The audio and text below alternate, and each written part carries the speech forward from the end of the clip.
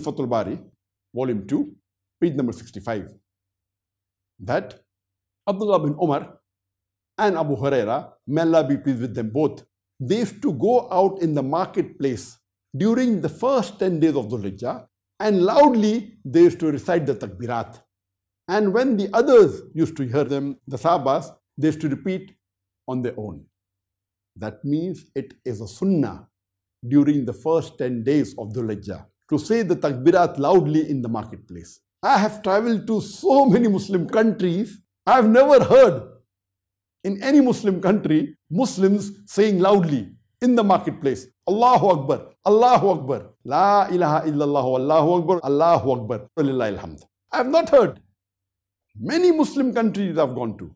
Maybe in some Gulf countries, there may be people saying, but when I travel, I've not heard this in the marketplace. We should revive this Sunnah. And there's another hadith mentioned in Jami Tirmidhi, volume number 6, hadith number 3377, that Abu Darda, may Allah be pleased with him, he said that the Messenger of Allah asked, do you know the deed which is most loved by Allah, the deed which is most precious to Allah subhanahu wa ta'ala, the deed which is more beloved to Allah subhanahu wa ta'ala, more than giving charity of silver and gold, more than going in the battlefield and striking the necks of the enemies, more beloved than having your neck struck by the enemy in the battlefield?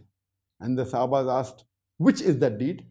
And the Prophet replied, Zikr of Allah. Now this hadith, it is not specifically talking about the first 10 days of Dhul Hijjah. It is generally the deed loved most by Allah is zikr. And all the other hadith I quoted earlier say that the deeds, the good deeds done during the first 10 days of Dhul Hijjah are better than deeds done on any other day. So imagine if we do the zikr of Allah during the first 10 days of Dhul Hijjah, especially go out in the marketplace and say loudly the takbirat, Allahu Akbar, Allahu Akbar, La ilaha illallah, Allahu Akbar, Allahu Akbar, Walillahi alhamd. Imagine the sawab. It is much better than distributing gold or silver in the marketplace.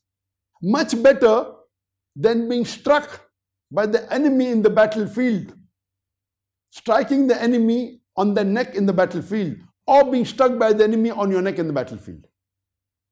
Let us revive the Sunnah, and during these 10 days of Dhul Hijjah, recite these takbirat on our own and even in the marketplace.